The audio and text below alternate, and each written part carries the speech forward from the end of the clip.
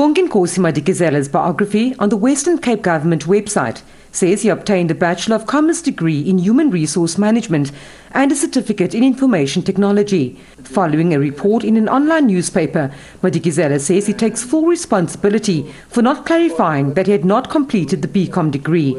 The Transport MEC and also DA leader in the province was appointed to the provincial cabinet by former Western Cape Premier Helen Zille. Zille, who is now the party's Federal Council chair, says she was not aware of any discrepancy in his qualifications at the time of his appointment.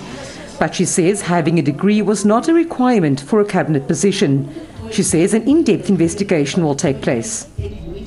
The impact will have to be determined by the Federal Legal Commission in the case of the party itself.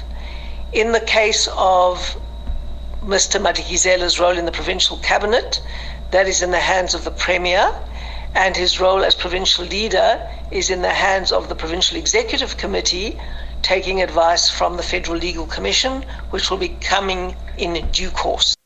The ANC in the Western Cape has meanwhile called for Madikizela's immediate suspension pending the outcome of the probe.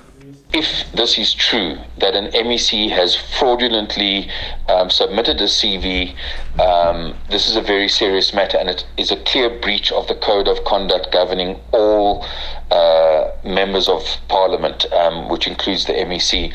In addition to that, as leader of the opposition for the ANC, I've written to Premier Windi and asked him to suspend MEC Madikizela from the cabinet while this investigation continues. Madikizela, who is one of the mayoral candidates for the city of Cape Town in the upcoming local government elections, says he does not wish to comment any further as he is set to appear before the Federal Legal Commission. Vanessa Puna, SABC News, Cape Town.